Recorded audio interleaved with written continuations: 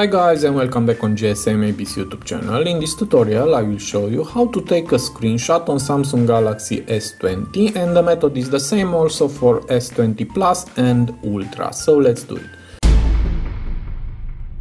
So to do that it is very easy. We have two methods. First we'll try the easy one. To do that, just push together and hold for a second volume down and power button like this.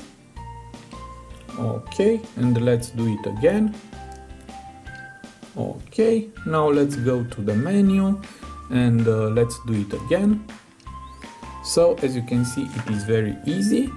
And the second one, just go to settings and here just scroll down and go to advanced features.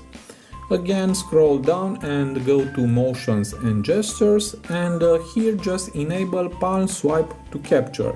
Turn it on, and now let's exit, and to take a screenshot just swipe your palm over the screen like this. Let's do it again. It is very easy.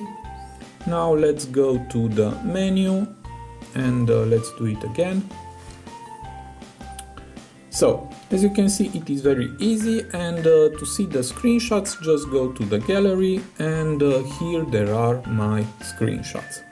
So I hope this tutorial to be useful for you, and see you to the next. Have a nice day.